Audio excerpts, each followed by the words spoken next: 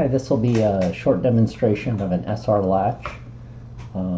We see a circuit built here on the right. We'll use this to demonstrate. Over here we see the layout of an SR latch in logic gates. We have our inputs S prime and R prime. Our naming convention for inputs tells us that if we see a prime, then we assert with a 0 and deassert with a 1. For our electronics, a 0 will indicate low and a 1 will indicate high. The way our circuit is laid out logically, we have two NAND gates. For the set, we have, or for S prime, we have it coming in along with the output of R prime.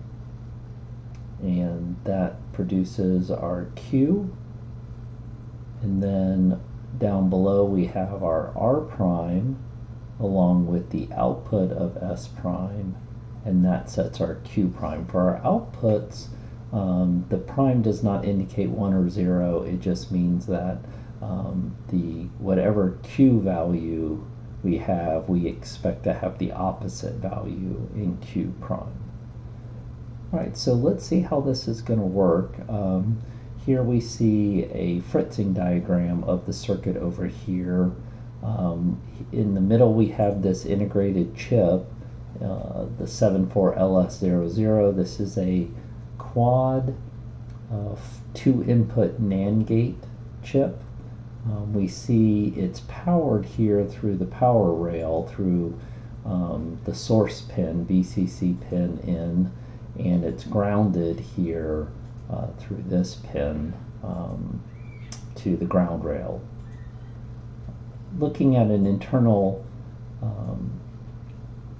schematic of the chip, we see that the chip has 4 internal NAND gates, each with 2 inputs, and I'm only using the 2 NAND gates that are on the farthest right of the chip. So over here, same thing. And we can see that one of our inputs to the upper NAND gate is wired to this 10K ohm resistor to the power rail. So we're normally inputting a high signal on this input, and then the second input is coming from the output of the lower NAND gate. And then its output is coming out and crossing over to an input of the lower NAND gate, as well as to a 1K ohm resistor to this yellow LED. So that yellow will represent our Q. And this input here will represent our S prime. Now notice we also have in line with that input this yellow or orange wire going to this switch, and the switch is then wired to the ground rail. So momentarily pressing the switch will bring this input low, because the power coming through this 10K ohm would then travel down this wire into the ground and would not go into the input of the NAND gate. So that would bring this input low. And then of course the other input would be based off the lower NAND gate. So the lower NAND gate for R prime is set up the same way. We have the input coming from the power rail through a 10K ohm resistor, along with the output of the upper NAND gate. And then we also have this blue wire here connecting it to this switch to ground. And then, so pressing the lower switch here, which would be the back switch here on the actual circuit, would then bring that input low. All right, and then of course the output here is crossing over to the upper NAND gate and going through this 1K ohm resistor to this red LED, which is then going to ground. All right, so let's see this in action. All right, so I have the circuit running. I have it in a set state. Our SR latch is set because Q is set. So I'm using blue to represent a high or a 1, and I'm using the red to represent a low or a 0. So we see without either button being pressed, we have high voltage or ones coming through the 10K ohm resistors into each of the inputs.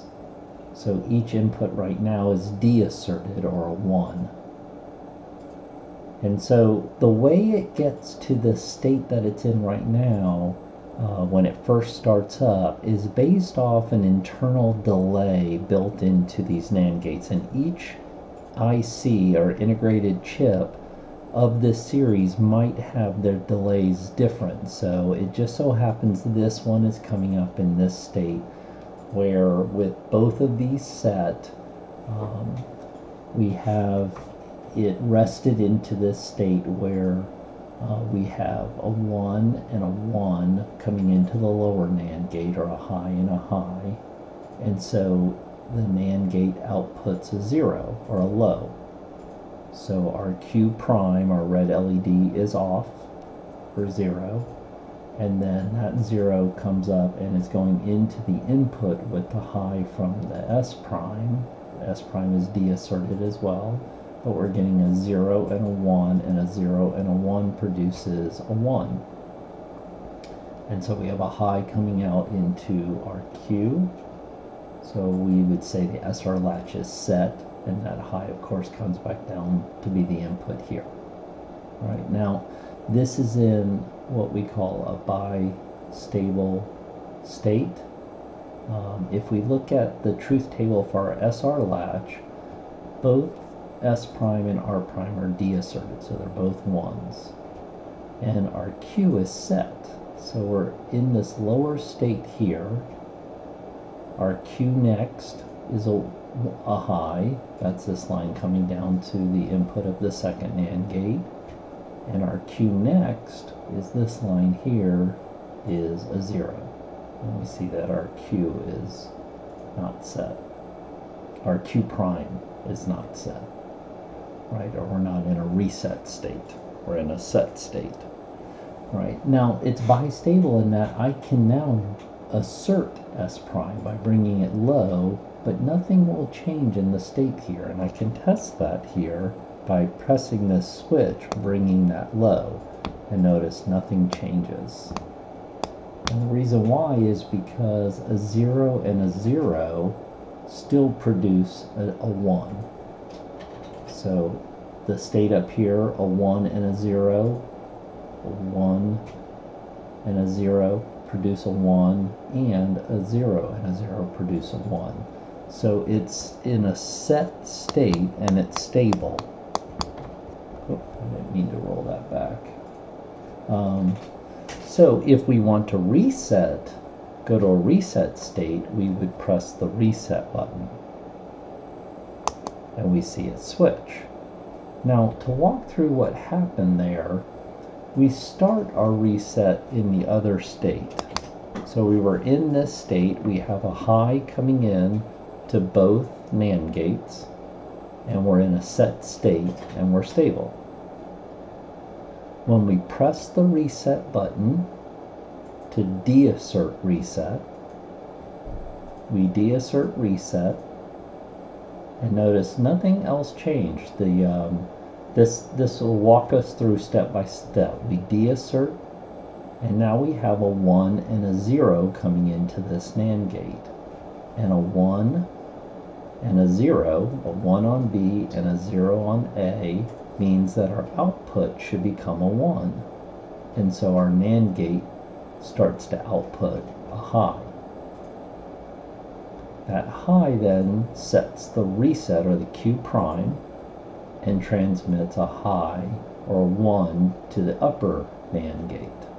Now on the upper NAND gate we have a 1 and a 1, and a 1 and a 1 should make it output a 0.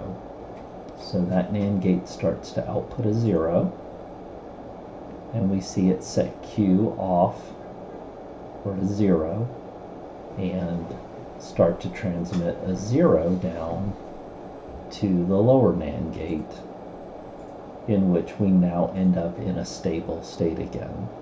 So I press the reset, and we now switch to a stable state. So once again, up here we have a 1 and a 1 going into a NAND, and that outputs a 0.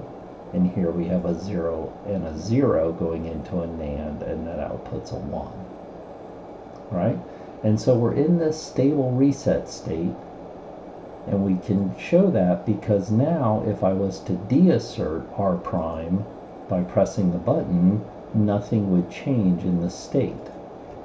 So if I press the button again, it's now stable in that state. So now if I press the set button, I set the latch, and now it is stable in the set state. If I press the reset, I put it into a reset state, and it's now stable in that reset state. So that shows our SR latch, or our set reset latch.